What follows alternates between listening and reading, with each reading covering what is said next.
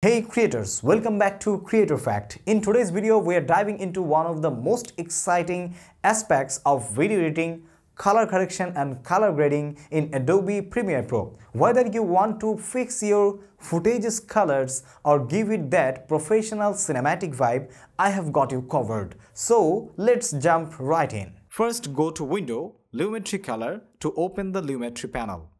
This is your main tool for both color correction and grading. Under the Basic Correction tab, you'll find sliders for exposure, contrast, highlights, shadows, white and blacks.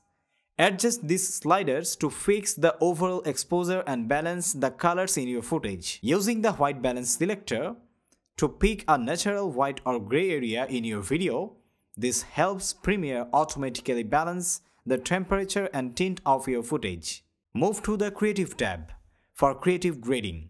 Apply cinematic LUTs or manually tweak vibrance, saturation, and shadow tint. Play around with these settings until you have achieved the desired look. Curves give you precise control over color and contrast.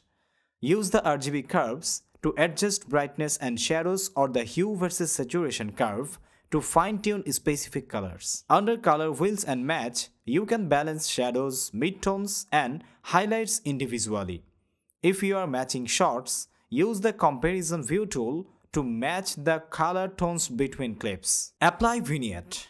Finally, add a subtle vignette under the Vignette tab to draw focus to the center of your frame. A slight vignette can make your video feel more polished. And that's it. Using these simple steps, you can transform your raw footage into stunning, professional-looking visuals using Adobe Premiere Pro. If you found this tutorial helpful, don't forget to hit the like button, subscribe for new tips, and comment me below if you want more advanced tutorial on color grading. Thanks for watching. I'll see you on the next one.